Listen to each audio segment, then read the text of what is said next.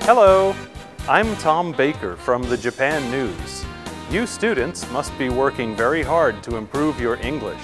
So today, let's practice some listening comprehension with a recent story from the Japan News. Today's story is about using technology to communicate with crows. Listen carefully to find out how it will be done.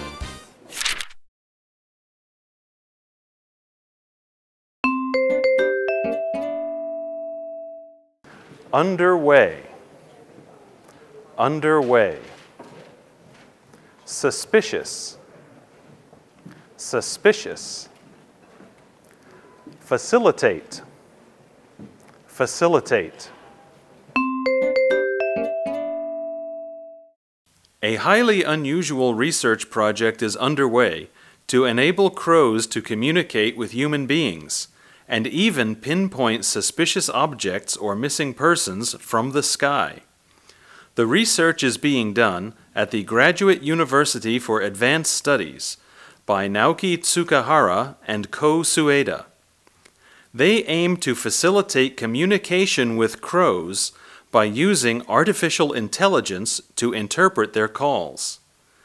Tsukahara has collected about 500 samples of crows communicating with each other. He has classified them into categories such as vigilance, courtship, and intimidation. For AI to interpret crows, 1,000 samples are needed for each type of call.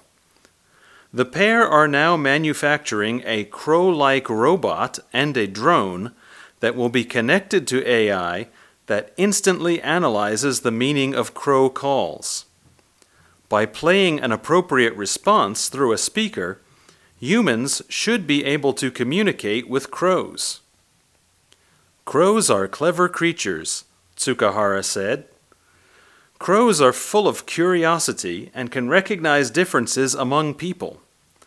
By obtaining the cooperation of such a capable bird, this system has the potential to locate suspicious objects and missing persons from the sky, he said.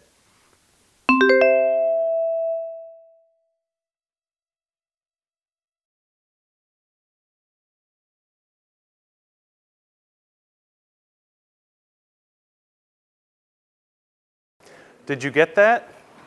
When I encounter crows, it often sounds like they're laughing at me. Caw, caw, caw.